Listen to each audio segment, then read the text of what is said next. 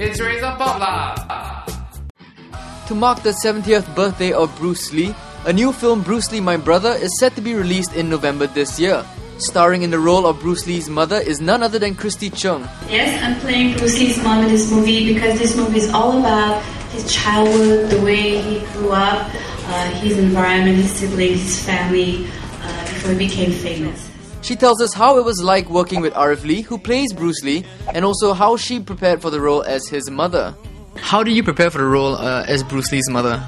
Well, I learned to, because it's a timepiece movie, you know, like in 1940s, I've learned, you know, that she was a very strong woman and she was taking care of the whole family. She's the one, like in front of her husband, she would be letting her husband make the decision, but once, you know, he's not there, she's really the one behind the success of Bruce Lee and his upbringing. And this movie is very special because you've seen so many movies that are very about Bruce Lee and everything, but this is something that's more personal because you can really understand his childhood and his upbringing with his siblings, his interaction with his friends, and how he left before he became famous.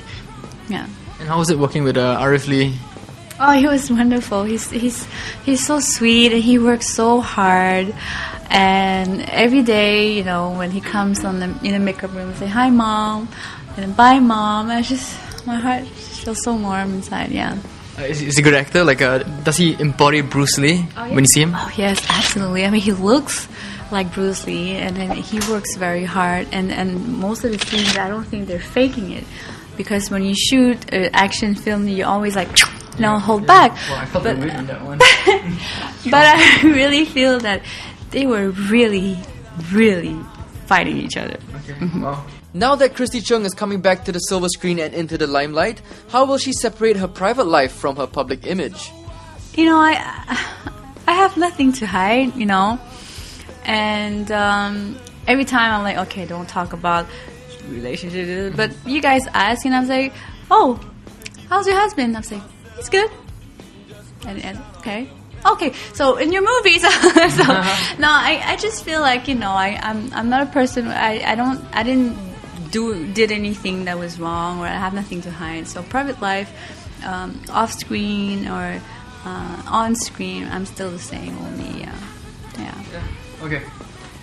Take us through like a day in the life of Christy Chung. It's just a normal day. I mean, besides the cameras. I mean, when you're at home, just with your kids. I wake up at 6 o'clock and then I play with them, make sure they have breakfast. My second one, she goes to kindergarten, and then we go back, have lunch, and then when she's sleeping, I play with the other one, my third one. It's all about playing. And in the afternoon, it's the only time when I have time with myself because they're having la siesta. And then after that, 4 or 5 o'clock, my oldest one comes back, and then try to talk to her, have a kind of like mother-daughter communication, because she's 12 years old. She's entering the teenage phase right now, so you kind of like try to not nag them, but just trying to be open so they can feel that, you know, you're there for them.